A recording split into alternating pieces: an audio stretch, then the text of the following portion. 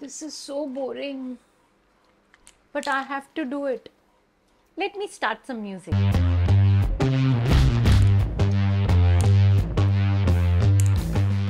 This is taking too much time. Let me attach some time so that I do it faster. How about I do half of it tomorrow? Divide and rule? Yeah. Now I think I can finish it. This is how I make the boring things interesting. Welcome to the channel. You are special. Today's topic is how to make the boring things interesting.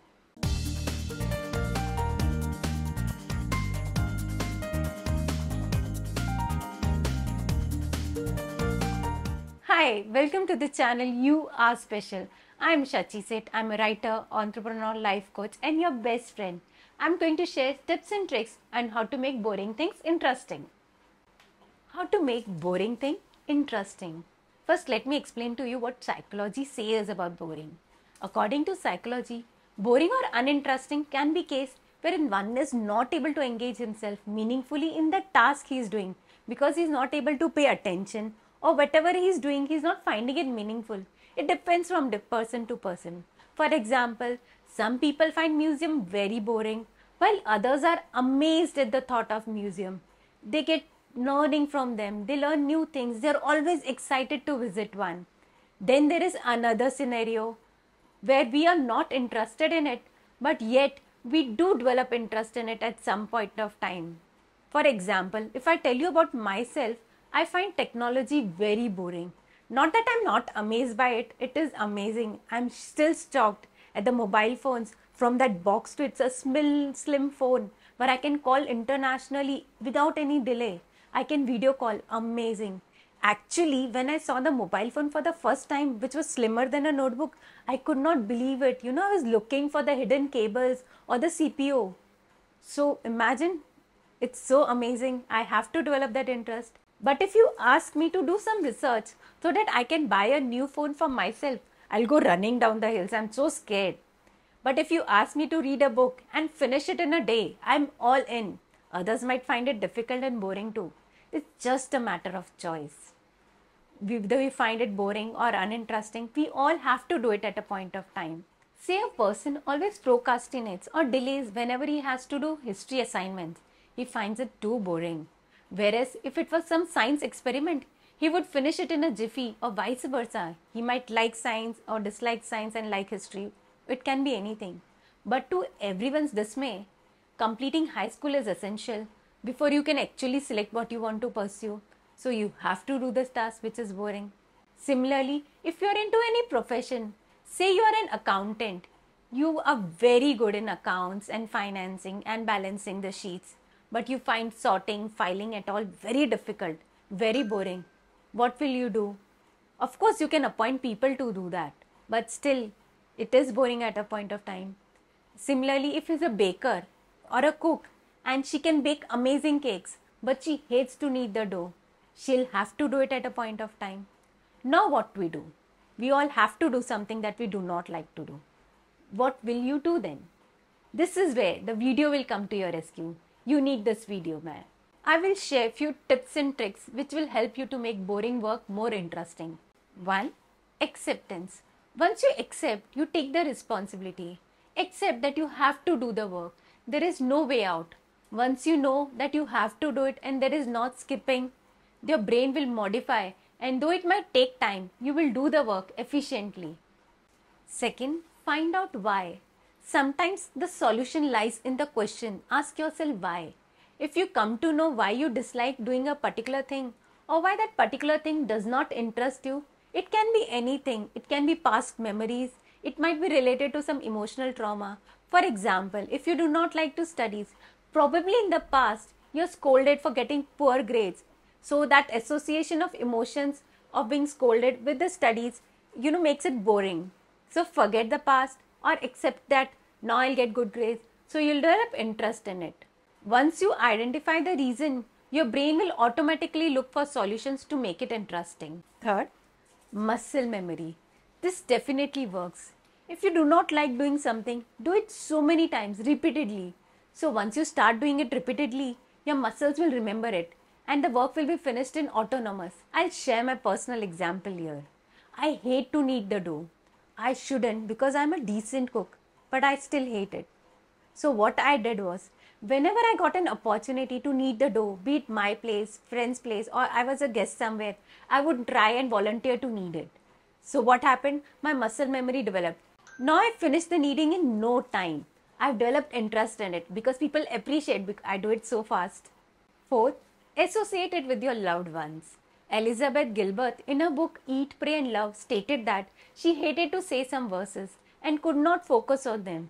The verses were very important for her schedule of meditation. She then associated those verses to her niece who was not well. Every time she said those verses, she dedicated to her niece.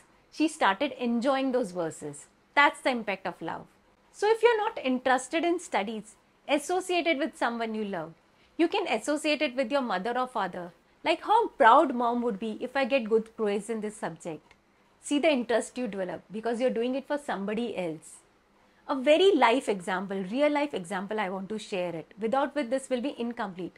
A girl who likes to sleep late in the morning wakes up early when she becomes a mother. She wakes up to check whether her child is safe, whether she is fed enough. Similarly, when the baby grows up, she wakes up early to make sure that the child goes to school on time. This is the impact of love. It makes a boring task very interesting. Fifth, goals. I talk about goals all the time. Goals give meaning to your life, a reason to wake up in the morning. You're never too young or too old to have a goal. Once you have a clear, defined goal, you will take strong and sincere actions to achieve that goal and leave no stone unturned. You will be happily doing the uninteresting or the boring task because it will take you to your goals. A very simple example would be when a person who is on a weight loss goal, he'll take the task of nutrition exercise very sincerely even though he hates it. Sixth, deadlines. Set a deadline or time limit within which you will do that task. It will not make the task interesting, but you will do that work in stipulated time and in full potential. 7. Reward yourself. Whenever you are hesitant of doing something that you do not like it, attach it to a reward. For example, I had to read an article on a control topic I really do not appreciate of, but I was supposed to read it. What I did was, I attached it to 20 minutes reading followed by 5 minutes reward. That reward was 5 minutes screen time where I could do anything, play games, scroll my social media or watch YouTube videos. It was fun. To get that 5 minutes of fun, I finished 20 minutes of reading very quickly. 8. Research. Sometimes when we learn fun facts about certain things, we develop interest in them. Just as I shared earlier about my disinterest towards technology, but when I heard about the ChatGPT hype, I went on to search every corner of the internet to learn more about it. It was simply amazing. I couldn't believe what science has done.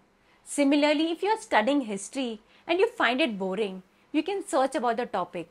Who knows, you might discover something very fascinating, and if you share with your friends, they'll be amazed too. They'll appreciate you and you will develop interest in history or any other topic that you were looking forward for. 9th, challenge yourself.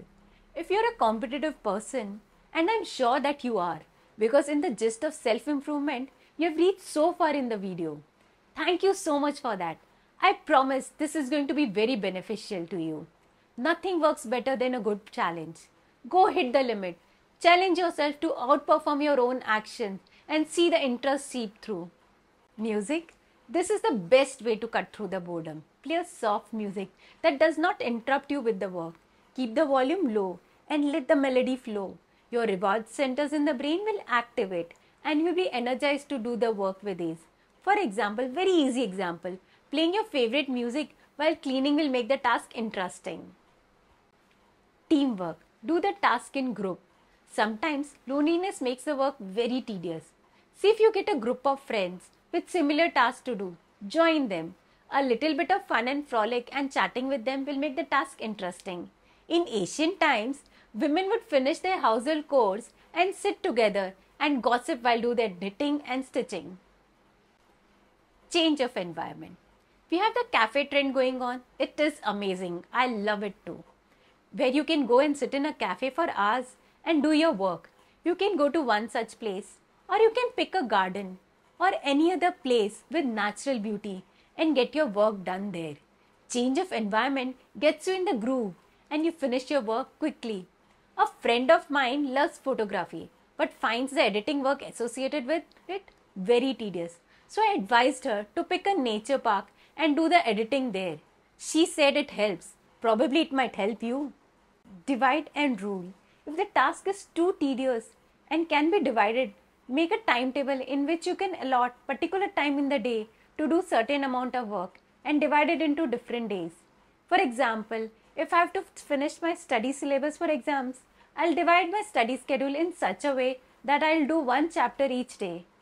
Similarly, if it were the purse that I was segregating earlier, I will divide one color every day, and if there were 5 colors, I'll finish the task in 5 days. Since I'll finish the task quickly, I'll look forward to finish it and I'll enjoy it. Excel in the task. Appreciation is addictive, and if we develop genuine interest if we are appreciated for a task. So if the task is boring, try to do it so well only once. Try to excel it so that the people not only get inspired but also appreciate and applaud for you. Trust me, you will develop genuine interest in that task. I have been through one of those experiences. I'm an average economics student. So once when I submitted my assignment to the professor, I might have worked extra hard that time. So what happened was, when the examiner checked my paper, he filled the remark box with compliments. He was appreciating my work so much that I developed genuine interest in economics. Now whenever I see an article related to economics, I'm all in for it. I'm started enjoying economics now. You can use any of the tips or you can use jumble of the tips. Which of the following tips would you pick and how did they help you? Do share in the comment box below. Hit the thumbs up button if you like the video and subscribe me for more such videos. Remember, we have a bell icon that notifies you every time I post a video. I hope you enjoyed watching me. Goodbye. God bless.